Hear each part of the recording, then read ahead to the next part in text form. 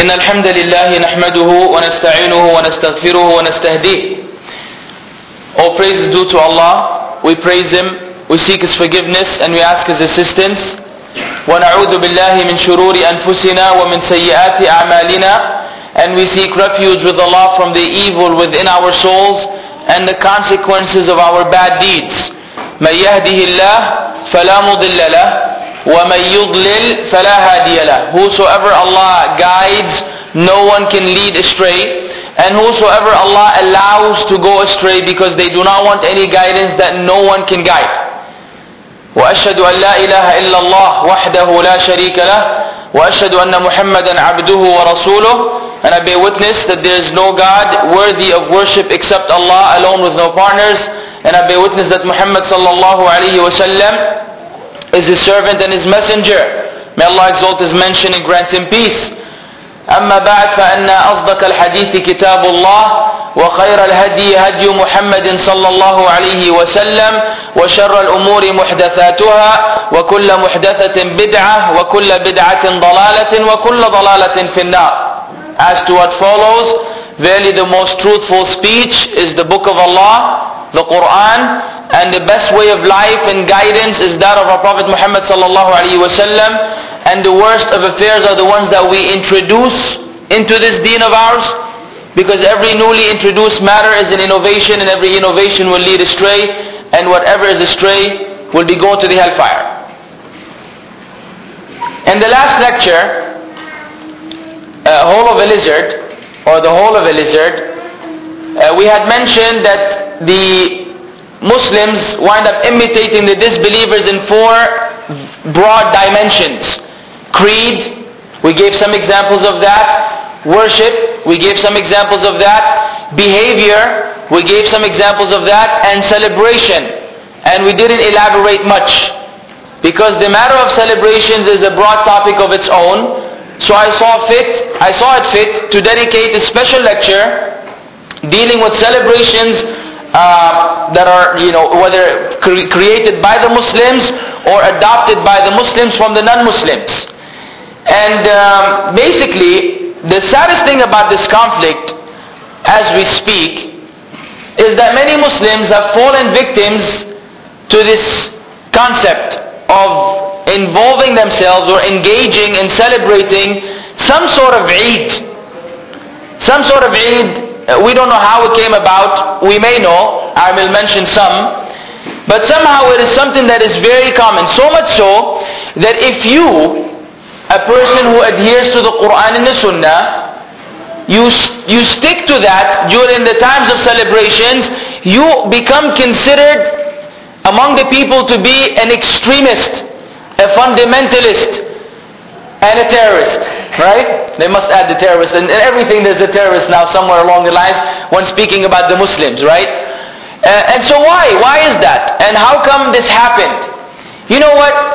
The truth of the matter is, the main reason why so many Muslims have fallen victims to these celebrations is because of the misunderstanding of a very fundamental concept of Islam.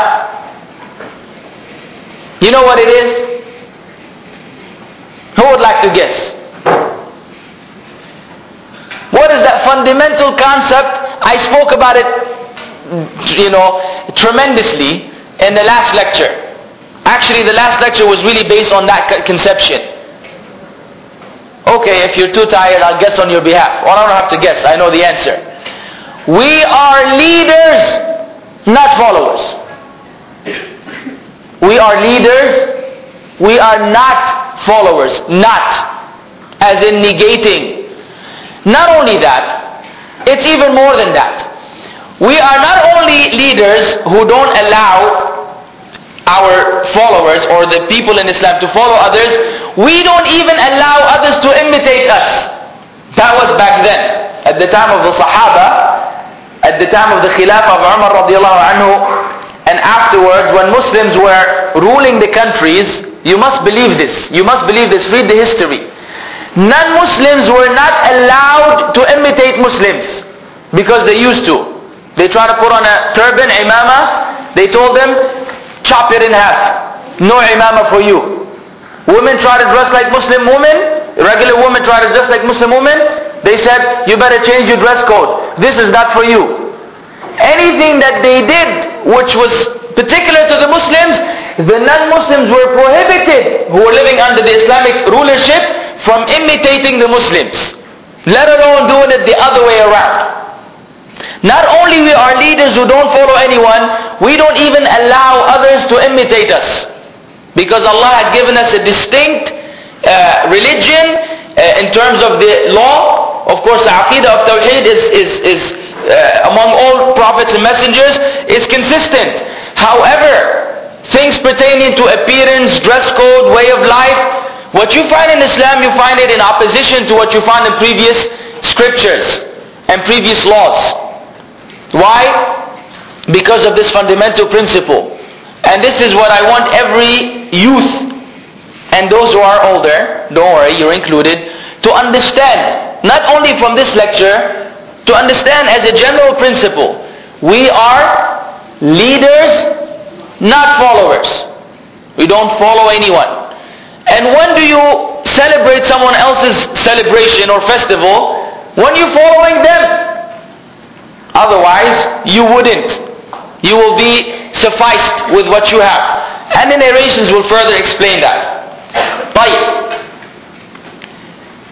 Now, I wonder, wallahi, I wonder whether we read the Quran. And if we do read the Quran, I wonder whether we understand the Quran. And if we do understand the Quran, I wonder whether we believe what Allah says in the Quran. Do we really believe? Or do we think something else? Well, maybe Allah means this, maybe He doesn't. You know that conception, that concept constitutes kufr, disbelief. It will take you way out of Islam, like a rocket.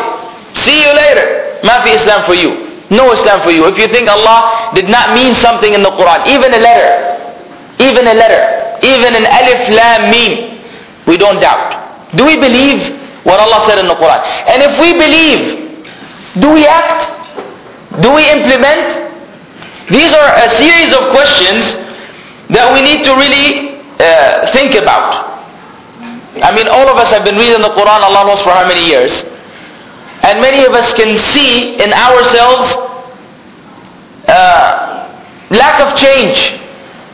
It's like nothing happens, right? Yeah, I read and I know. Yes, I've heard.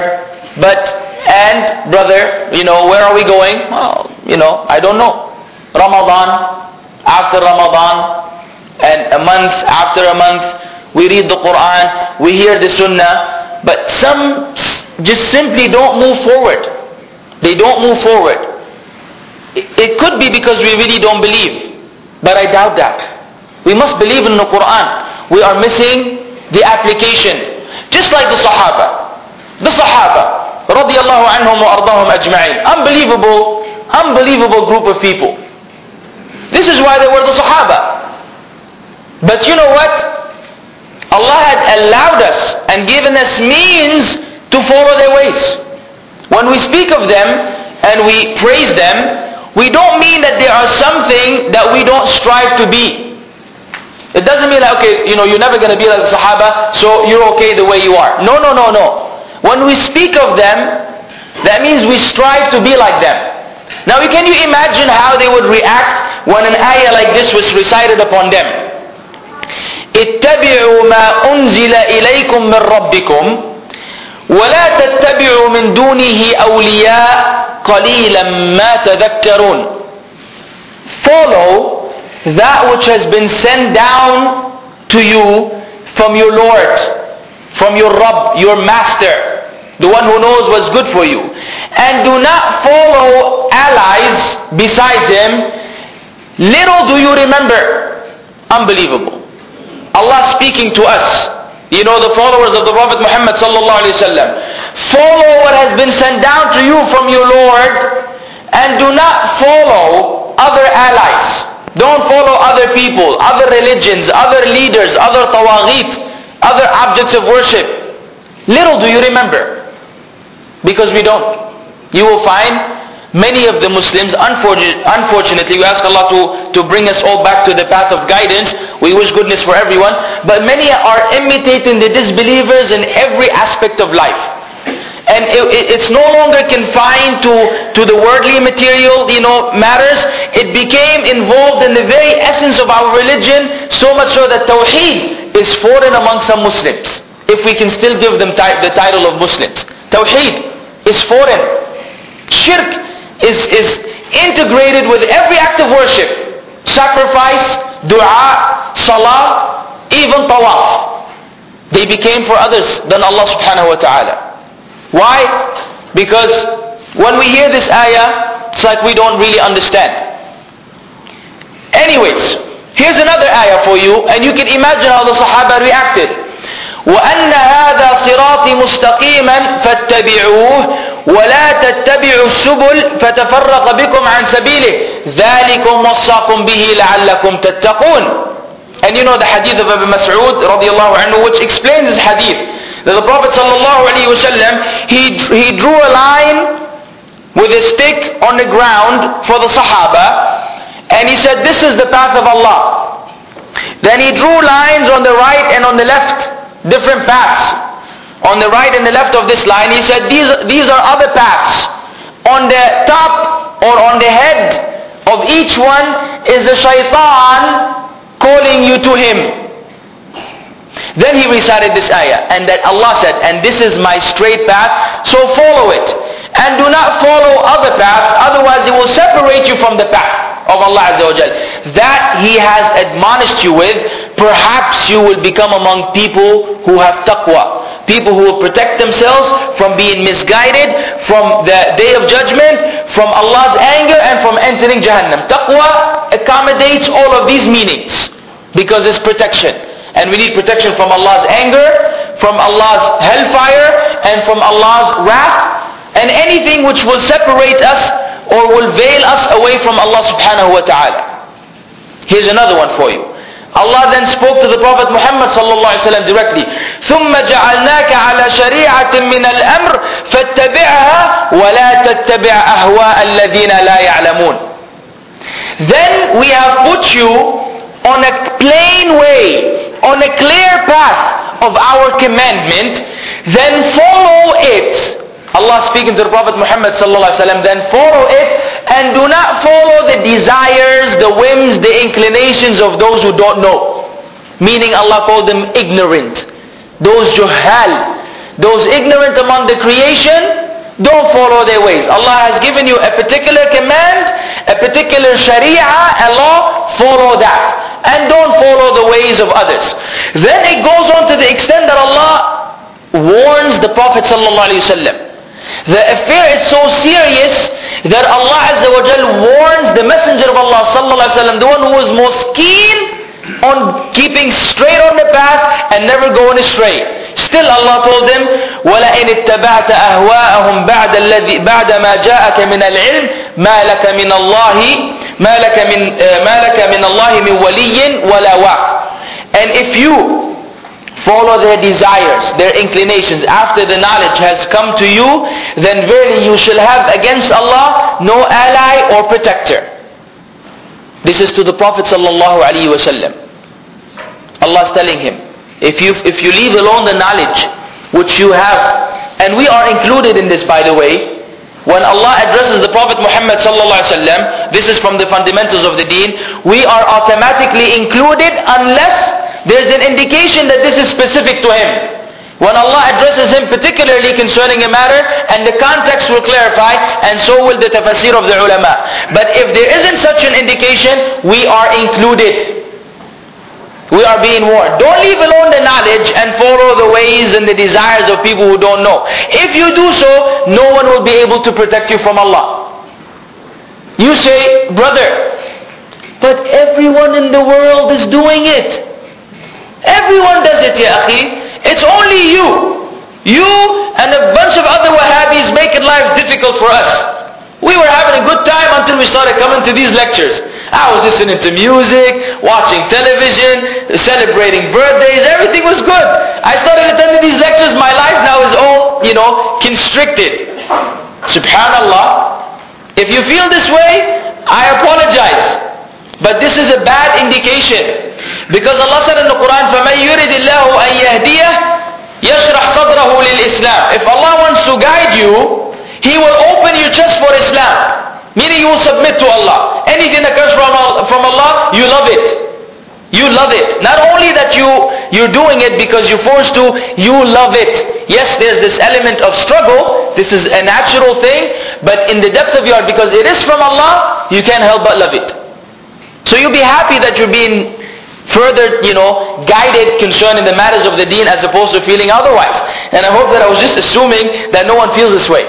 So then what do we say about someone who says, but everyone else in the world does it? We say everything you have, every complaint you have has been addressed by Allah Azza wa Jalla Himself in the Quran. وَإِن تُطِعْ أَكْثَرَ مَنْ فِي الْأَرْضِ يُضِلُّكَ عَنْ سَبِيلِ اللَّهِ. Unbelievable ayah. Unbelievable ayah. If you follow most of the people upon earth, they will mislead you from the path of Allah. Allah is already telling us. Numbers don't make a difference. In business world they say quantity and quality. You could have 100 bad chairs, and as soon as the people come, they break. Or you have one chair that can fit all of you on top of each other. Which one is better? A single chair. Even if your brothers are on top of each other. This is hypothetically speaking, alhamdulillah, everyone has a nice comfortable chair. But one chair that is fixed and firm is superior to 100 chairs that will not last 5 minutes. So you say many people do it, say many people are going to Jahannam. That's what we know. In the hadith of the Prophet sallallahu alaihi wasallam, hadith, sahih, that from every 1,999 will go to Jahannam, one will go to Jannah. This is in the beginning of the matter. Of course, eventually, all Muslims will go to Jannah. But initially, from every 1,999. So what do you think you and I have to do to be that one person? A lot, right? We have to exert some extra effort. So we will be that one person out of 1,000. If you're going to say, well brother, everybody else is doing it, say everybody else is the 999, and they may go to Jahannam. You want to go? So it's a very basic understanding if we have the right intellect. طيب. Now, see, I had a debate with myself for the longest time. Do I address each holiday on its own and give you the history of it? Where it came from and how and why. And even though that was entertained for some time, I realized that A, it's a waste of time. B, I don't want to memorize all this stuff, nor do I want to read it from a paper. How this festival came into place. And also the historians differ about the origin of most of them. I mean, if you go back to Valentine's, you'll find, maybe 50 different interpretations of how Valentine's came into existence. So, I will not be giving you anything solid. So I decided not to do so. If that child can just chill out for a second. I decided to give you a fundamental, foundational grounds on which you can deal with all of the holidays. And the benefit of that is, if you're a true Muslim that really loves the deen of Islam, this will be sufficient for you. I don't have to prove to you where the Valentine's or Christmas came from for you to abandon it. Because we will establish that we have 2 holidays, period. And we don't care the other ones, where they came from, how they came, what their condition is. We don't care. And we don't want it. Secondly, just in case they innovate and they continue to innovate new religions, no one will come and say, well brother, you never spoke about Monkey's Day. Because now we have Monkey's Day, and Darwin felt that we were very much like monkeys, and so decided to have a Monkey's Day. You spoke about Christmas, Valentine, you never spoke about Monkey's Day. Come on brothers, let's go celebrate Monkey's Day. Why? Wallah, no one said it's haram. So I was, worried that they will come up with different holidays in the future, and you'll be shocked. Imagine if after some 100 years they come up with Monkey's Days, and they go back to this lecture to say, wow, this guy knew the future. I say, I don't know the future, man. Only Allah knows the future. I'm just guessing. But human beings do funky stuff. And one of them is maybe a Monkey's Day. Or some other animal. I don't know. Point being, I want to give us all something which will not make us refer to the background of that festival. Once it's un-Islamic, khali wali, brother. We don't need it in our lives. How is that? I think that's better. And that way I will not keep you till midnight. Because if you read some of these, histories of these festivals, it's something ridiculous. Ridiculous. And it's a waste of time. Tab Jamil. But let's enter into this foundational principle through an ayah in the book of Allah Azza wa Jal, in the Surah Al-Furqan. One of the most beautiful chapters in the book, or let me go back, it's not a chapter. One of the most beautiful surahs in the book of Allah Azza wa Jal. Now I have a reservation about using the term chapter, that's a whole other discussion. Where Allah Azza wa Jal at the end of the surah describes, who knows? Who does he describe at the end of Surah Al-Furqan? Ibadur Rahman. Come on, brothers. Aywa. Allah describes the qualities of ibad. وَعِبَادُ الرَّحْمَنِ الَّذِينَ يَمْشُونَ عَلَى الْأَرْضِ هَوْنًا وَإِذَا خَاطَبَهُمُ الْجَاهِلُونَ قَالُوا سَلَامًا. Until the end of the surah is the qualities of Ibadur Rahman.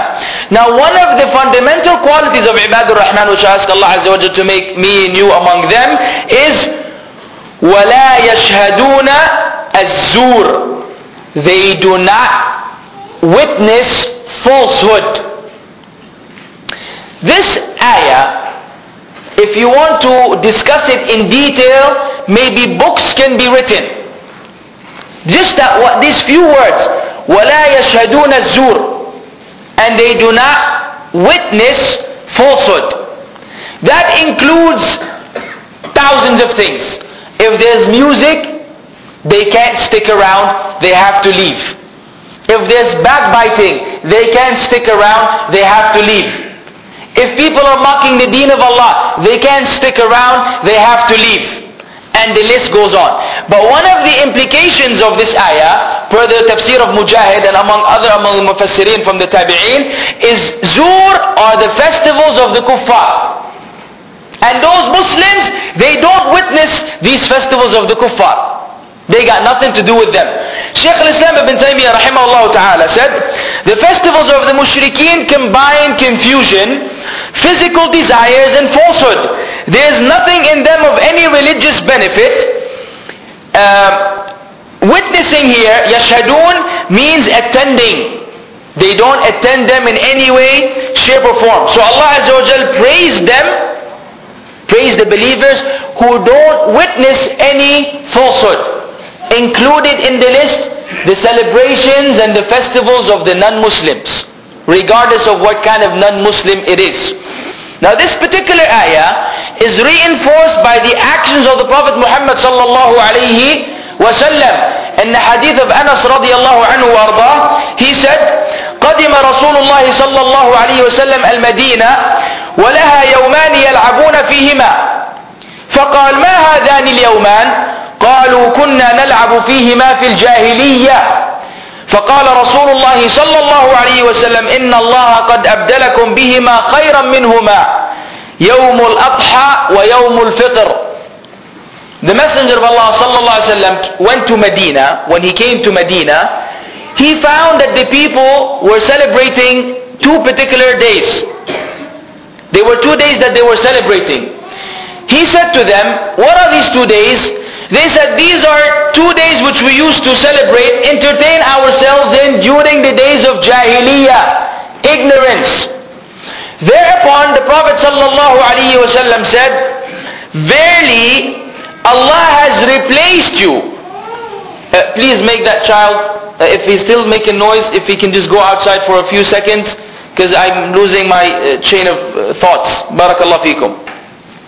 Verily Allah has replaced you. Now pay attention to the word. Abdalakum has replaced you with 2 days better than these days that you were celebrating. The day of Adha, which is the Eid at the end of Hajj. Wa Yawm al-Fitr, the day of Fitr, which is the day of breaking the fast. Yani Eid al-Adha wa Eid al-Fitr. Now, listen to what the ulama have deduced from this particular statement of the Messenger of Allah sallallahu alayhi wa sallam. First and foremost, he did not approve, and we know that an aspect of the sunnah is a sunnah taqririyah, approved sunnah, where the Prophet ﷺ will see something happening in his presence and he does not say anything about it. He doesn't stop it. That means it's a sunnah, because he approved it sallallahu alaihi wasallam. And we have hundreds of examples. Here, he asked about the origin of this particular celebration. When it was said to him it was from Jahiliyyah, he did not acknowledge it. He wanted them to stop it by telling them Allah has replaced you. Now, let's speak in common terms. The term replacement, what does it entail? It entails leaving the former and accepting the latter. When you replace a teacher with another, meaning the other one has gone and another one has taken his place. Now, so there's no simultaneous, things going on here. One is replacing the other. Allah has replaced you with 2 days better than these innovated days from Jahiliyyah, and He only sallallahu alaihi wasallam accepted 2, Eid al-Fitr and Eid al-Adha. Furthermore, if you remember the lecture about music, when Abu Bakr radiallahu anhu entered and the 2 girls were beating the deaf and whatever, what did the Prophet sallallahu alaihi wasallam say? Inna li kulli qawmin eidan wa hadha eiduna. Verily, for every people there's an exclusive holiday, festival, celebration, and this is ours. Now, look at the beauty here. Of course, this is from the statements of the ulama, not my own deduction. The lamb here, likulli, indicates exclusivity, meaning this is only for them, it is not for us. Let's get some examples from the Quran. وَلِكُلٍّ وِجْهَةٌ هُوَ مُوَلِّيهَا. For each religion, there's a place where they will face in their prayer. Each one, now do the Muslims, the Jews and Christians, do they all face the Kaaba? No. The same way each one has a direction which they face in the Salah, then we have a Eid that is different than theirs. Allah says again, لِكُلٍّ جَعَلْنَا مِنْكُمْ شِرْعَةً وَمِنْهَاجًا. Again, لِكُلٍّ. For each of these religions we made a law and a way, and a special way for them. The way of Islam is unlike the way of the previous religions. So the lamb then indicates exclusivity. This is for you, this is for us. قُلْ يَا أَيُّهَا الْكَافِرُونَ لَا أَعْبُدُ مَا تَعْبُدُونَ وَلَا أَنْتُمْ عَابِدُونَ مَا أَعْبُدُ, until the end. لَكُمْ دِينُكُمْ وَلِيَ دِينِ. We are on 2 separate ends. We are on this side of the coin, on top, and you are at the bottom. And you will stay at the bottom, squashed and smashed. And if we become silly and want to go down with them and be smashed alongside with them, this is amazing. Amazingly wrong. We should feel honored by Allah Azza wa Jal that we have been placed on top. So then we have our holidays and they have their holidays. This means any festival of any kind related to the non-Muslims is haram in Islam. And we want to focus on the term Eid. Does anyone know what Eid means in Arabic? Now of course it's translated into celebration, but the root يعود. عاد الرجل من السفر. عودة, even here, خروج وعودة. Right or wrong? Nobody goes on vacation anymore? MashaAllah. If you have an iqamah, I'm assuming you do. If you don't have an iqamah, ma'alish, no one will report you. But anyways, you have khuruj, auda. Auda is what has to do with coming back. And Eid is called Eid because it comes back every year. It's something that is done yearly or annually. So this is where the concept came from. We don't have Eid. Anything that happens annually is non-Islamic. Un-Islamic. Whether it is anniversaries, somebody wants to be romantic with his wife, so they try, the day which they got married. Once you're doing a Eid, because every year it comes around, it becomes a no-no.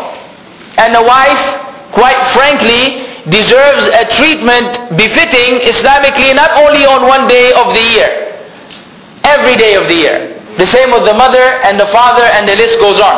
And I will elaborate somewhat on these. But I wanted you to understand this concept properly. So there will be no doubt. Now we don't care what kind of religion, what kind of celebration, festival they will come up with in the future. The Prophet ﷺ established that you have a way and we have a way. You want more? I will give you more. Listen to this hadith which you probably never heard in your life. Probably. But most of this lecture is based on the book of Shaykh al-Islam ibn Taymiyyah rahimahullah, اقتضاء الصراط المستقيم في مخالفة أصحاب الجحيم. Taken or traveling upon a straight path in order to be in opposition with the people of the hellfire. And the whole book deals with how the Muslims should not imitate the kuffar in the various aspects of life. Now listen to this hadith, amazing hadith. The hadith of Thabit ibn al-Dhahhak.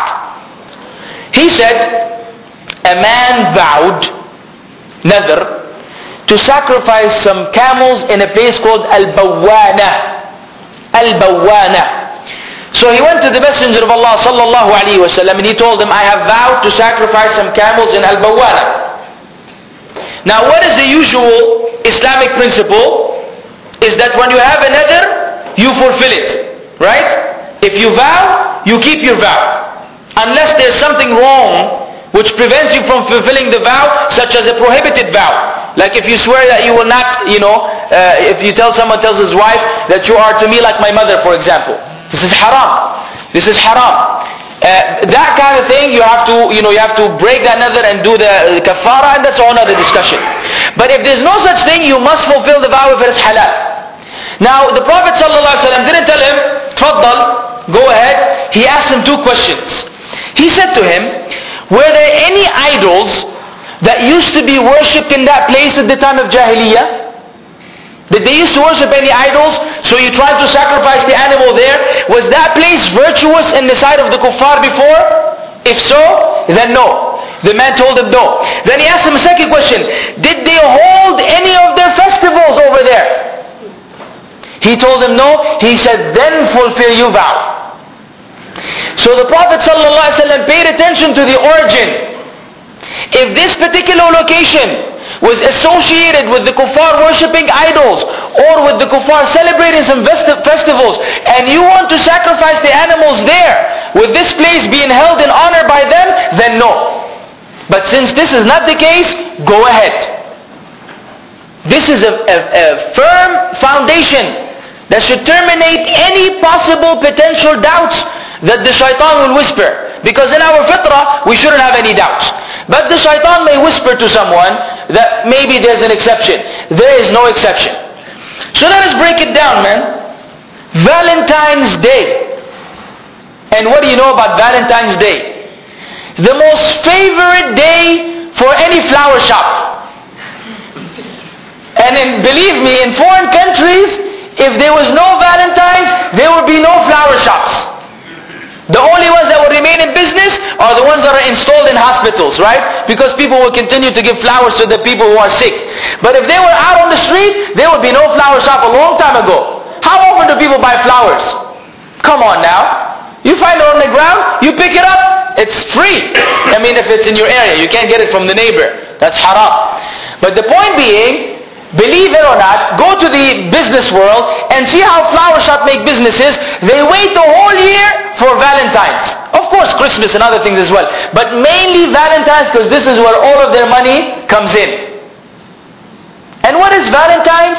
I mean, the origin, again, the issue of origin is sophisticated. But let us at least to say, it is Roman adopted by the Christians. And either way, it is haram. And where does it come from? What is it really? Believe it or not, nowadays, some couples, married couples, they try to be, funny, and they celebrate Valentine's. But who is it mainly for? Boyfriend, girlfriend. That's what it's for. Men and women, actually some of these wild teenagers, if it's, what is it, February the 14th? If it's February the 13th and they don't have someone, they just hook up with anyone. So the next day they will have a boyfriend or a girlfriend. It's like, I don't like him, but maybe somebody will give me some flowers. So what is this? Nonsense, But this is the reality. This holiday is among the most wicked of all. A'udhu billah. All you see is images of hearts, love, and the Cupid and whatever, the arrow going from one side and going out from the other side, and All this nonsense, man. And what it is, people trying to be loved. It's an inferiority complex. It is like a mental disease. People love attention and love. So they just want to get some love and attention on any particular day. But a Muslim doesn't need that. What kind of love are you looking for? The love of Allah subhanahu wa ta'ala. If Allah loves you, who cares about everybody else? That's what we should really aim for. Now if the people love us because Allah loves us, alhamdulillah. But we try to have people love us even though Allah doesn't love us, this is no good love. So I'm not going to give you the history of Valentine's. Let's just say it sucks. And from now on, woe to you from writing a card or receiving a card or even putting a silly picture on Facebook supporting or acknowledging this holiday in any way, shape or form. It's a holiday where people commit zina, where people wind up disobeying Allah, where people who are not married engage in things that only married people engage in. All these are unacceptable Islamic abhorrent sins. Abhorrent sins. Zina is so grave in the sight of Allah Azza wa Jal. I was just reading a fatwa today. It's an amazing fatwa. I never knew this before. This fatwa says that, you know, if somebody put a gun to you and said, say kufr, are you allowed to say kufr? You're allowed. You're allowed to say a statement of kufr to protect your soul. But the ulama say, the majority of the ulama say, if someone put a gun to your head and force you to commit zina, it is not allowed. You're supposed to get killed. This is how grave it is. And the fatwa came that some Muslims, may Allah relieve and elevate their suffering, some Muslims by the kuffar, to gunpoint they tell the person to go with his relative, mother, sister. And he said, what are we to do in this case? He said, you get killed. If it was a strange woman, you're not even allowed to approach, let alone your own mother or sister. But if it was a statement of kufr, say the statement of kufr, and you don't get yourself killed. But if it's zina, no, because it deals with harming the other individual, and they have a fiqh position. Amazing. That's how grave sin is. And to people on Valentine's, this is like drinking, some milkshake. No problem. It's actually expected. So how can we get involved in something that is so heinous, so abhorrent in the sight of Allah? Where so many people around the world disobey Allah in this fashion. A'udhu billah. If you love Allah and Islam, you will never be able to. And when you see people getting involved in it, you will become sick in your stomach. And you will say something about it. Next. Mother's Day. Mother's Day. And we've mentioned many times that that if you really want to go to Jannah, you better be good with your mother. If anyone here thinks he can speak to his mother in a manner that is un-Islamic, by screaming at her or blowing in her, and blowing some things or expressions that are unacceptable, or I don't know, anything that will hurt her feelings, let him guarantee himself a ticket in Jahannam unless Allah wills otherwise. But the greatest sin after shirk is uquq al-walidain, being undutiful and disobedient to one's parents. Be very careful. And the father is included, but the mother has a special place. So a Muslim does not abandon his mom all year and he remembers her on Mother's Day. And the origin of Mother's Day is a goddess, named Iris. Egyptian goddess named, not Iris, Isis. This is where it came from. And then of course it was adopted by the Romans, and the list goes on until the Christians picked it up, and then it became a popular holiday, Mother's Day. And I've previously told you the reality of Mother's Day. A person will disobey, will disrespect and ignore his mother all year round. Then as they say in street language, he will shut her up with a present on Mother's Day. That's what it is. Get off me, but take these flowers and I love you. Quote unquote. See you later, mom. And all year round, they may not even speak to their mothers. Can a Muslim do this? No. You don't wait for Mother's Day. And if you wait for Mother's Day, then you are doing something that the Prophet ﷺ didn't do, nor did his companions, nor anyone whom we knew to be righteous. They never waited for something called Mother's Day to love their mothers. They loved their mothers all year round. And Father's Day is something similar. No need to elaborate. Christmas, New Year, strictly Christian. And Christmas has a long history as well. Let's begin by saying Jesus, the son of Mary, may Allah exalt his mention, was not born on the 25th of December. Because we cannot prove it. Not Islamically, not biblically, not historically.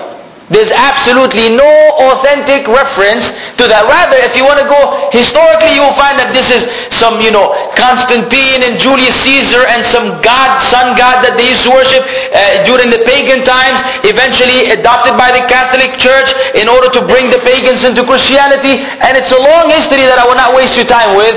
The bottom line is, Christmas is a wicked day where Shaitan is being worshipped and loved in the name of the so-called Son of God, which they have made equal with Allah subhanahu wa ta'ala. And I will deal with the issue of greetings and how do we deal with that. Christmas and New Year's are Christian festivals, and my brothers and sisters in Islam, we have nothing to do with them. Even if someone said Merry Christmas to you, you don't say Merry Christmas back to them. And I will give you the adequate explanation as we move on in the lecture. But until then, keep it in your mind that you will never ever get involved in Christmas or New Year's. And New Year's, be careful, because some people consider it to be something ordinary. This is the Gregorian calendar, not the Islamic calendar, not the Hijri calendar. This is their New Year, not ours. And we don't even have a New Year's really.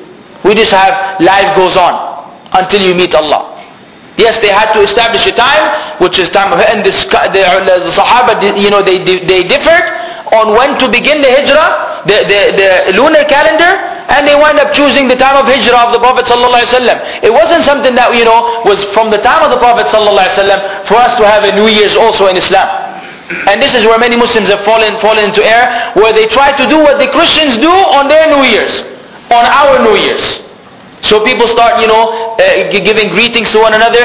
This should be avoided as well. Birthdays.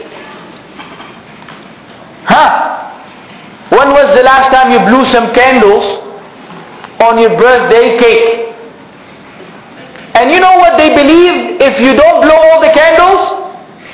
Oh, no, it's no good. I remember from my days of Jahiliyyah, if you blew the candles and not all of them were out, that's bad luck for you. And how do they try to, look at these silly people. How do they try to run away from the bad luck? They light them back again. So try again. Okay, now everything is going to be fine. It's like the first time, don't worry about it. So he keeps, blowing and blowing and blowing until finally once he gets them all, khalas, no bad luck for you. He said, what is this nonsense, man? Anyways, so the candles, by the way, also have a very odd origin, dealing with some stars that were worshipped besides Allah, and that these stars resembled, and the candles had some sort of relationship or they symbolized stars in the sky. Furthermore, the idea of having a birthday cake and all that is again something that was carried by the Christians, propagated by them. We fall back into the same issue. And most importantly, and the point that I want to focus on, is that people say, brother, when I celebrate my birthday, I am not trying to imitate the kuffar, because there's no religious aspect to this celebration. It's something that is worldly. I'm only trying to praise Allah.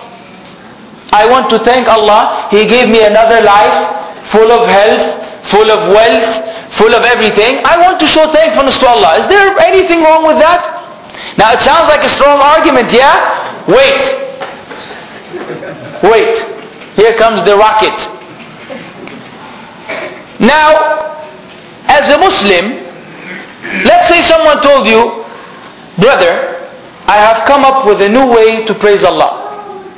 If you do 10 push-ups and 20 sit-ups and you run around the park 15 times, this is one of the best ways to praise Allah subhanahu wa ta'ala. What do you say? Sounds good? Can you praise Allah in this fashion? Why? Is praising Allah an act of worship? Yes or no? What's the first thing you say in the Fatiha?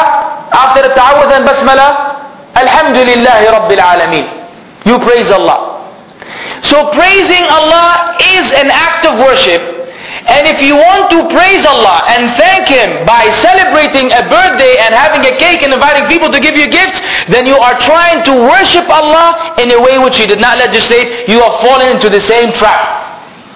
This is not a worldly anymore, because you have admitted that you're trying to show thankfulness to Allah, and showing thankfulness to Allah has to be according to the deen of Allah, not according to you and I. Because some people will tell you dance to show thankfulness to Allah, and others will tell you exercise, and some will say go speeding in your car. You will never reach an end. Everyone has his own way. And what's the difference between those and birthday? Nothing. All of them are claiming that we're trying to thank Allah in this fashion. We say this fashion is not from the way of the Prophet Muhammad sallallahu alaihi wasallam. If Allah was pleased with us being thankful to Him every year, then the Prophet sallallahu alaihi wasallam would have been the first to celebrate His birthday, because He is the most precious soul. Alayhi salatu salam. Guess what? He didn't. So is one of us more important than Him? That He would avoid it and we will do it? No. So anyone who tries to bring this shubha, this misconception about birthdays, you know the answer for it already. No, my friend. This is not how you show thankfulness to Allah. If you become older, you better worry some more. You better worry some more that you are approaching your death. Be thankful to Allah all year round, but don't specify a day. And I told you before, and I will say it again, what is the prime reason, the main reason why people celebrate birthdays? Who remembers from before? Gifts. Give me a present. If you're present, give me a present, otherwise please be absent.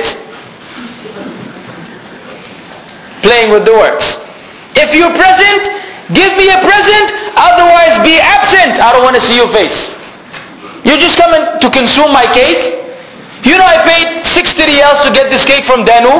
You will just come and eat it for free and bring nothing with you? What a horrible friend you are. Out, out. Yeah, that's what it is. Try to go. Don't try to go. But if you've ever been there before, now you can't go anymore, but trust me, I know this for a fact. If someone had a birthday party and everyone came with no gifts, this person would have the worst birthday in his life. We'd be like, no way. I used to be, when I was a youngster, before Allah guided, the people around me, we had, the birthday, my birthday wasn't the ordinary birthday. It must be videotaped with a whole musical band. We would have a musical band in the house and a whole big deal. And if someone didn't get the gift I was waiting for, even though I have 50 gifts, but I wanted a bicycle and there was no bicycle, I would cry for the rest of the day. What is this birthday party here? Where's my bike? That's the mentality. I want something. And birthdays are really for people who love gifts. They can't afford it on their own, so they say, khalas inshallah. They make a wish list and they put it on Facebook. They make hints. Oh, I went by the mall yesterday. I saw these wonderful shoes. So hint, just a week before the birthday. So the people go like, oh wow, you got it. Come on, man. When you put it on Facebook, I knew you wanted me to get it. So people try to play games, and we don't play games in Islam. We keep it real. Just, leave with all that alone. Tayyib. Here comes the hot stuff. Mawlid. You know Mawlid? Mawlid al-Nabawi. The birthday of the Prophet sallallahu alaihi wasallam. You know who were the losers who started this? The Shia. One of our worst enemies. Disguised in an Islamic dress code, disguised in Islamic outfit. Some of them are Muslims, wicked, deviant, misguided, and have all the evil qualities, yes, but many of them are non-Muslims, speaking on our behalf. The Fatimites, Al-Fatimiyun, in particular, began this when, in the 4th century, means the as-salaf as-salih, the righteous predecessors, which the Prophet ﷺ spoke about, خَيْرُ النَّاسِ قَرْنِي ثُمَّ الَّذِينَ يَلُونَهُمْ ثُمَّ الَّذِينَ يَلُونَهُمْ, have ended already. The best of people are my generation, and those who follow them, and those who follow them. They were already done. The Sahaba, the Tabi'een, Atba'u Tabi'een, the ulama, never engaged in this. After that virtuous time, there came the Shia, the Fatimites, with the celebration of Mawlid, and it wasn't very popular. It became popular in the 6th century by a king named Al-Muzaffar Kawkaburi. And at the end of the 6th century, beginning of the 7th century, that's 600-700 years after the Prophet ﷺ returned to Allah. And who entertained it? The ignorant. On the top of the list, the Sufis, who were already obsessed with the Christian way of life, with the Christian monasticism, the Christian asceticism, living on their own and living the life of seclusion and the life of carelessness and so on and so forth. Supposedly they were fascinated with that, and then they reached a point where they loved it, entertained it, and then everything the Christians came up with, they were on their path. So then the Mawlid became popular. And what happens in this Mawlid continues to amaze me. Many people claim that they love the Prophet ﷺ by celebrating this particular Mawlid. And we will address that among the misconceptions that they have there. However, one must say, do you think the Prophet ﷺ conveyed to us everything that we needed to get closer to Allah? You must say yes. Was that included? No. So then what do we say? It's as basic and simple as that. It's that simple. These celebrations supposedly began with something lawful and acceptable, but they quickly grew into something that is totally un-Islamic. I've seen it with my own eyes. A female singer, half dressed, which means the other half is naked, singing on stage with a bunch of men in the audience during the Mawlid. And suddenly, everyone gets up. Why do they get up? The Messenger of Allah ﷺ supposedly just paid them a visit. So they stand in honor to him. Even though the Sahaba, they said, we would never stand when the Messenger of Allah ﷺ would come, because we knew how much he hated that. So even the idea of standing was Islamically unacceptable. These people not only claim that he's alive with them in that celebration, but they also do something which is against the Sunnah. Then don't ask about the Burda, Qasidatul Burda. It's a poem where the Prophet ﷺ is given the attributes of Allah and more. Among your knowledge, among the things which you know, is al-lawh wal-qalam, the preserved tablet and the pen. You know the preserved tablet? That which Allah had decreed 50,000 years before the creation of the heavens and earth, that which none but Allah knows. They say this is part of the knowledge of the Prophet ﷺ. It's not the whole thing, this is only part of it. This is the Mawlid. An innovated celebration practiced by those who usually are the weakest in adhering to the Sunnah, unfortunately. Now we know some people have good intentions, but good intentions, my brothers and sisters, are not sufficient in Islam. Having a good intention that is not supported with the Sunnah is of no value. Now let us answer some of their misconceptions. Before that, let us know that the Prophet ﷺ said, do not extol me, do not exaggerate about me like the Christians extolled and exaggerated about the son of Mary. I am only the slave of Allah. So say the slave of Allah and His Messenger. إنما أنا عبد الله ورسوله فقولوا عبد الله ورسوله. I am only the slave of Allah, the slave of Allah and His Messenger, so call me the slave of Allah and His Messenger. Don't do to me what the Christians did to Jesus. What did the Christians do to Jesus? They celebrate His birthday on the 25th of December. They say, we are venerating Him. We say venerating him is by obeying him and following his sunnah sallallahu alayhi wa sallam. If you really love him, then you will do what he did. You will not do something which he didn't do, he never told you to do. They say, everyone does it. We say, if you follow the majority of people on earth, they will mislead you from the path of Allah that doesn't hold any water. They say, it's a good innovation. We say, this is amazing. This is amazing. Good, listen now, just think basic words, basic English terminology. Good innovation. Imagine if I gave you a lecture about good shirk. There's good shirk, brother, good kufr and bad kufr and bad shirk. You know, you leave alone the bad kufr, bad shirk, but ma fi mushkila. Good shirk is good. Brother, good shirk? Wallah, I'm not really, I can't swallow this one. I'm sorry. Good shirk, these two are antonyms. Good innovation. The Prophet ﷺ said every newly introduced matter is an innovation. Every innovation will lead you astray, and that which is astray is going to the fire. Then the people come after. He said they say, but there's good innovation. Ajib. Ajib. Amazing. I don't understand.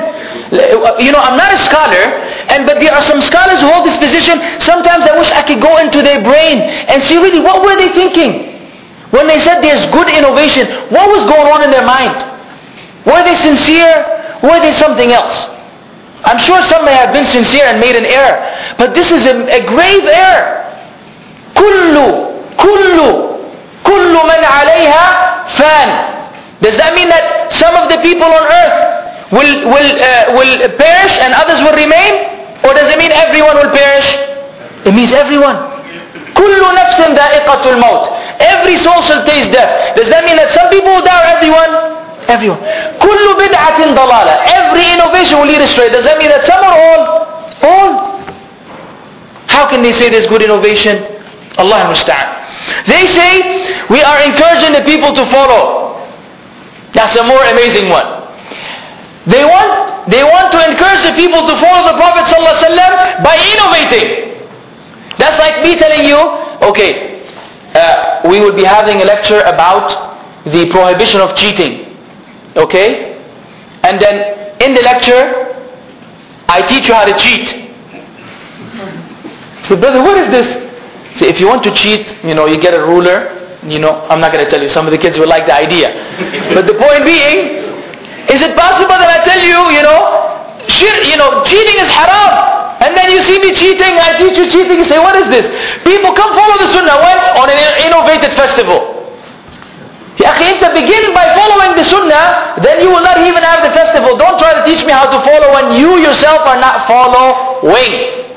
Amazing contradiction. They say, we want to encourage the people to read his biography, sallallahu alaihi wasallam. Only on that day? Now, on that day it clicked in your brain that you should read the biography, that you teach the people the seerah, on a day the only day which you're supposed to avoid it, in fact, is that day. We should read the seerah and be familiar with the Prophet ﷺ's life every day of our lives, to the best of our ability with our shortcomings, not on a particular day. So these are the reputations. Okay. And that should be enough. If you have family members that celebrate this, advise them. There are many articles written, many books addressing this issue. You don't even need this lecture. This is for those who love to watch DVDs. But for others, there's written material that would really clarify it. If someone insists afterwards, Allah al-Musta'an. Allah al-Musta'an. But never ever attend a mawlid, whether you are invited or whatever the situation may be. This is something that we do not engage in any way, shape or form. Even if the people only came together and read some from the Rahiq al-Makhtum, the sealed nectar, this is still an innovation. Because we're trying to gather on a day which the Prophet ﷺ did not make it, he did not prescribe it. Furthermore, and amazingly, there are 7 different opinions about when the Prophet ﷺ was born. The 12th of Rabi' al-Awwal, the 13th, the 17th, the 19th, and the 7th. And there isn't any narration which favors one over the other, except some ulama made that favoritism. But the principle is, we all agree that he died on the 12th of Rabi' al-Awwal, but there's no agreement he was born. So now people are really celebrating his death, not his mawlid, because we cannot say for sure that he was born on that day. Isn't that amazing? This is a sign for people who understand. This is a sign for people who celebrate the Mawlid that Allah decreed that his date of birth will not be confirmed authentically. But subhanallah. طيب. Shabbi Barat. Did I say it right? Nowadays, I don't speak Urdu or Farsi. I tried to find the origin of these words and I got more confused. Maybe Farsi with some Hindi, some Urdu, some Armenian. I don't know how many languages are involved. But whatever it is, it's the half of Sha'ban. The middle of Sha'ban. No authentic narration whatsoever. Not even one authentic narration that alludes to the fact that you should be fasting the day of Sha'ban or Qiyam or doing Qiyam in the night of Sha'ban. Nothing. And every narration that is out there, including one where the Prophet ﷺ said to Ali, if you pray 100 rak'at and you recite in each rak'ah Surah Al-Fatiha and Surah Al-Ikhlas 10 times, then Allah will meet all your needs. Can you imagine how long this will take? 100 rak'at in each rak'ah for Fatiha and Ikhlas 10 times. Ya Sheikh, Ramadan will come and you still celebrating the 15th of Sha'ban. Brother, I haven't finished yet. Brother, go to sleep, man. What are you doing? We don't have. You want to celebrate this day? Anyone? I challenge you to bring an authentic narration. One authentic narration. If you're unable to do it, leave it alone. Very popular among some countries more than others, it doesn't matter. We are all expected to follow the Quran and the Sunnah, not culture and country and traditions. No 15th of Sha'ban anymore, no Shabbi Barat. And the brother told me Barat from Barat, which is innocence. It's the night of innocence or the night of being freed from Jahannam. If you continue to do it, it may backfire. Okay? I'm telling it to you clearly. If you insist on innovating in the deen of Allah, that you try to save yourself from Jahannam, may backfire. This day may send you to Jahannam. So leave it alone. Right. Ruling on greetings. Now we said all these are haram, haram, haram, haram, haram, haram, haram. Someone comes to you and says, Eid Sa'id. During your Eid, here's what the non-Muslims do. They're tricky. They come on Eid and they greet you with our Eid. Huh? Why? So when their time comes around, they can get something back from you. It's like 1 for 1. I greet you, you better greet me back. This happened to me. So when they greeted me, I said, whatever. It was their time, Christmas time. And obviously I said absolutely nothing. When they became frustrated with me, they initiated the greeting, and I again said nothing in return. And of course that wasn't the greatest experience of my life. I'm not going to tell you what happened afterwards. It wasn't very good. But the bottom line is that this was one of the tough situations.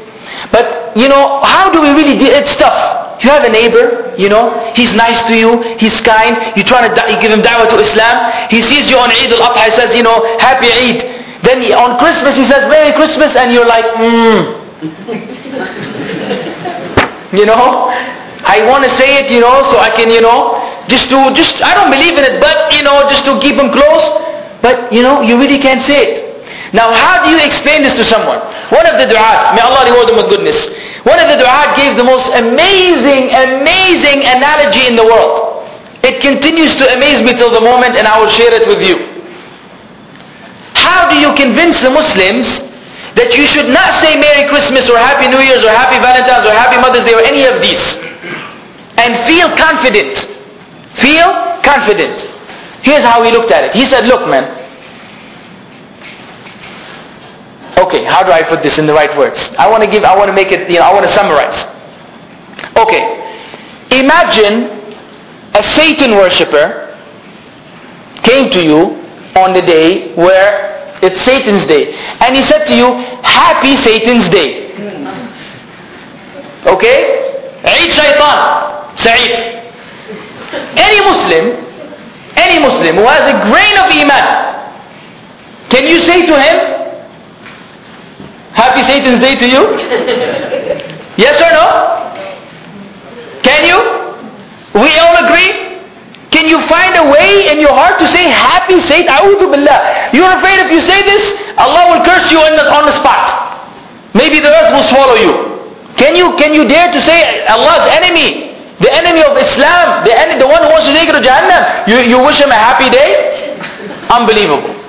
If you can say that, then look, here's what the Da'iyah said. He said, listen, Christmas, New Year's, Valentine's, ila akhirih, are they from Allah? If they're not from Allah, who are they from? From Shaitan. So it's the same thing.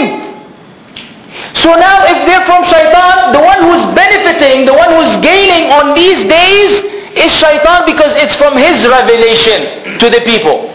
He inspired them to innovate these celebrations, not Allah. If it is not from Allah, it's from the Shaitan. So Christmas Day is Satan's day, and Valentine's Day is Satan's day, and Mother's Day is Satan's day, because on that day people are doing something which Allah did not reveal. So they are all one and the same. Isn't that beautiful? I was convinced. I was like, whoa, that's as good as it gets. So now you don't have to worry anymore. If you are in the situation, use it for da'wah. Say, my friend, a quick question. I, as a Muslim, have been taught to, adhere to the divine revelation. Don't you agree that we should be in contact, connect with our Creator, that we should, seek the higher, the higher grounds, that which is good? So yeah, sure. Now, I feel very odd to say something which was not from the bottom of my heart. Don't you want it to be from the bottom of my heart? I don't know what this celebration is. Can you give me a background on it? Guess what? You will not find a single Christian who will convince you, if you have some knowledge. He may tell you it's the day 25th of December, Jesus is born. Say, can you show me the references for that? I just want one reference. On the spot, will you have a reference? No. Then you are excused. When he looks for the reference, he will find out that this is a fabrication. Then you have just given him da'wah, and the da'wah will go home with him. You see? Backfire. So anytime they try to present you something, be genuine. Say, I'm sorry, I don't just wish people greetings without any meanings. We have in Islam, Assalamu alaikum wa rahmatullah. This is very valuable. This is a greeting. Every greeting I say is valuable and from the bottom of my heart. I don't agree with that celebration because I don't think it's from God. So I cannot fake you and give you something that I don't feel. Sorry. They will respect you for that. They will respect you far more than you pleasing them while knowing that you're not supposed to do so. You see what I'm saying? So we should find honor and dignity in our religion, and we should not succumb to these nonsense or nonsensical, behaviors. Once you know it's haram, then stick to it and be firm. Never ever say Merry Christmas to anyone. It doesn't matter what the circumstances, even if you wind up working for a kafir and he's your boss and he tells you Merry Christmas, no Merry Christmas to him. Inshallah you get fired. Allah will give you a better job. Allah will give you a better job. Allah will not leave you alone if you do this for His sake. Don't be weak. Say, oh yeah, okay. No. Keep firm. We should not help them on these days. You can't be selling, if you have a stationery or something like that, and they have the cards on these Valentines, on these holidays, you're not allowed to sell these cards. If you know that the non-Muslims will pick them up and write their junk on them and give them as gifts to each other, you cannot help them. Because Allah says, وَتَعَاوَنُوا عَلَى الْبِرِّ وَالتَّقْوَى وَلَا تَعَاوَنُوا عَلَى الْإِثْمِ وَالْعُدْوَانِ. And help and enjoy and help one another in piety and goodness, and do not help one another in sin and disobedience and transgression. So we don't help them in any way. Even if someone tells you, can you give me a ride to this hall where there's a Christmas party? You cannot drop them off. Can you give me directions to that place? You cannot give them directions. Can you just give me the phone number so I can call them? You cannot give them the phone number. You cannot help them or get involved in any way, shape or form. Leave them alone. Leave them alone. I will conclude this lecture by saying, Allah says in the Quran, لا تجد قوما يؤمنون بالله واليوم الآخر يوادون من حاد الله ورسوله ولو كانوا آباءهم أو أبناءهم أو إخوانهم أو عشيرتهم أولئك كتب في قلوبهم الإيمان وأيدهم بروح منه. Allah says in the Quran, amazing ayah, you will not find a group of people who believe in Allah and the last day showing affection to those who oppose Allah and His Messenger even if they were their fathers, their sons or children, their brothers or their tribe, their people. You will not find them showing love and affection to them even if they were that close. Why? Allah said Allah has decreed or written belief in the hearts of the believers, and He has supported them with the spirit created by Him. Allah subhanahu wa ta'ala said you will not find someone who believes in Allah in the last day showing affection to these innovations, to these celebrations, to these festivals, even if it is your own parents. Because Allah had put Iman in your heart, and this and that are incompatible. They are incompatible. They cannot come together in one heart. Your heart cannot accommodate anything but being on the side of Allah and His Messenger. If we truly believe. If we don't truly believe, we will show affection, we will show inclination, and we may even get involved in their celebrations. And that's very dangerous. Umar radiallahu anhu used to say, avoid the enemies of Allah during their celebrations. Avoid the enemies of Allah during the festivals, because the curse of Allah is being sent down upon them. It's being sent down upon them. And the non-Muslims living under the Muslim land, Ahlul Dhimma, they were not allowed to celebrate their festivals in the open. They were not even allowed to celebrate the festivals in the open, let alone the Muslims celebrating it with them. This is how the Sahaba, they used to be. This is how they used to be on the deen.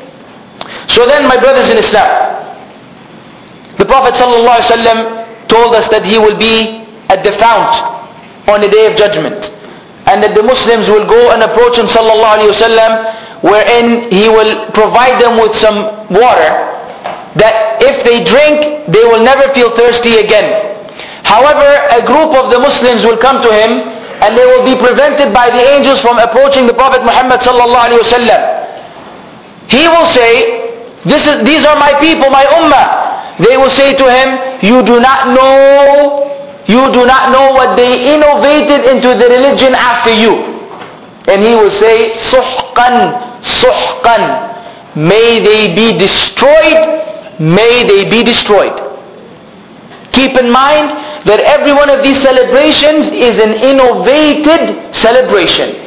And if we get involved in them, then we are getting involved in innovation, and there may come a time where the Prophet ﷺ will say to one of us, don't come near me, may Allah destroy you. Because you brought something into the religion which you didn't bring. He didn't celebrate any of these. He didn't let the Muslims celebrate anything but Eid al-Fitr and Eid al-Adha. This is sufficient for us. Yes or no? جزاكم الله خيرا وآخر دعوانا الحمد لله رب العالمين وصلى الله وسلم على نبينا محمد. How about this Dubai festival? I witnessed myself. Dubai festival? Oh no. Now here the ulama make a distinction. If there is a particular event that is not Eid, it doesn't happen annually, it's something that is happening randomly, then some of the ulama say it depends. We have to further investigate. Not that they allow it, but they say we have to further investigate. Is it made by the non-Muslims? Does it fall under imitating the non-Muslims? If so, then we leave it alone as well. I cannot give you a fatwa, not qualified to give a fatwa on that issue. I'm giving you the foundation. If it is not something that they do annually, then there's room. But even if there's room, we have to look into this celebration. Does it have any pagan origin? Does it have any Christian or Jewish or other, non-Muslim origin? If so, then still we have to avoid it. People come from all over the world, and then they do the business of selling and buying and all. That is a shopping festival, actually. They call it Dubai shopping festival. Well, I mean, you'll be shocked. The Olympics. The Olympics actually is an ancient Greek, sport related to religion, picked up by the Romans. And if you study the history of the Olympics, you'll find that a Muslim is not allowed to get involved in any Olympics. Yeah, like that marathon running. Yeah, it's a marathon. The person who was really the origin of it is something related to their religion. Then of course it was adopted by other people who were athletes, and then they made it what it is today. But if you go back to the origin, the Olympics is something totally different. So when you go back to the origin of something, and it is a pagan origin or a non-Muslim origin, you must leave it alone. It doesn't matter what it is like today. So I don't know about the shopping festivals. I don't know whether where they came from, but Allahu A'lam. National Day. Same thing. Oh. All this, all nothing. Nothing. And if you're a boss, you don't give anyone a holiday. Go to work and bring the employees to work. Now, The national anthem, why they sing, we have to, when we are in a Should we sing? we have to stand and respect that. Should we sing or should we respect? Follow that. We're in another country, of other countries, most of them are shirk based. I mean, I'll speak of my country. Our national anthem is wicked. You know, it's a'udhu billah, it's kufr from the beginning till the end. That, you know, our life is for the watan, for the land, for the tree, for everything but Allah. And Allah says, قُلْ إِنَّ صَلَاتِي وَنُسُكِي وَمَحْيَايَ وَمَمَاتِي لِلَّهِ رَبِّ الْعَالَمِينَ. Not for the tree or for the plants or for anything else. So, you know, these national anthems, also khali wali. So, but we don't sing. Don't sing, don't do anything, ya Sheikh, check your nails. Everything looks good, I don't need to cut them, alhamdulillah. Get a pocket PC and get busy with it. You know, do something beneficial. Let the people sing on their own. Aywa. What's the ruling about saying Masa al-Khair, Sabah al-Khair besides Assalamu alaikum wa rahmatullah? That's fine. Good morning, good evening, how are you, hello, whatever, all these different, after the salam among the Muslims. Among the non-Muslims, there's no harm in initiating that because it is not the greeting intended by the Prophet ﷺ, which is the salam. We don't initiate the salam with the kuffar. But if you say good morning as means not of respecting them either, as means of trying to be kind and showing them the Islamic behavior and bring them to Islam, that should be the intention all the time. But good morning, good evening and all that is fine. It's fine. There was a young man, yes brother. Can we make birthday cards for Muslims? Can you make what? Birthday cards? Bodyguards? Wedding cards? Birthday cards. Birthday cards? Oh, no. Same thing, Habibi. Sorry, Malish. Same thing as I said. Well, actually, whether it is bodyguards or birthday cards or wedding cards, all of it is no good. Don't make anything for them because you are helping them. I'll give you an example. Okay, the teacher tells you that you shouldn't, you shouldn't cheat in class. Okay, and then you don't cheat, but you give your friend the material from which he will cheat. Is that okay? Because you're helping him do the sin. So when we give them the birthday gifts or the birthday cards, we're helping them disobey Allah. Ibn al-Qayyim was so serious. He said, actually Abu Hafs al-Hanafi, he said if you give a kafir an egg, and with the intention of honoring him, you have disbelieved in Allah. If your intention is to honor him by giving him an egg on Easter, you have disbelieved in Allah. So, and Ibn al-Qayyim said, when you actually greet someone with Merry Christmas, it's as if you're saying congratulations for prostrating to the cross, because you are acknowledging their kufr and you are agreeing with it. So, no birthday cards, Habibi. Just a sharing, among Filipino there are cases of course. Sometimes you put an aware with the Christmas, Merry Christmas. So how do you answer it? Just how to answer it. If you say in the morning, Merry Christmas, good morning. So why? Because we're into Christmas in Islam. Then start to explain. Okay, there you go. He says Merry Christmas, say good morning. Merry Christmas, did you make some coffee this morning? Change the subject, right? Is that what you mean? Merry Christmas, my leg hurts. Some of them, they get lost. Like, oh yeah, what happened to you? Like, well, blah, blah, blah. Okay, yalla, amshi. You got out. Yes, sir.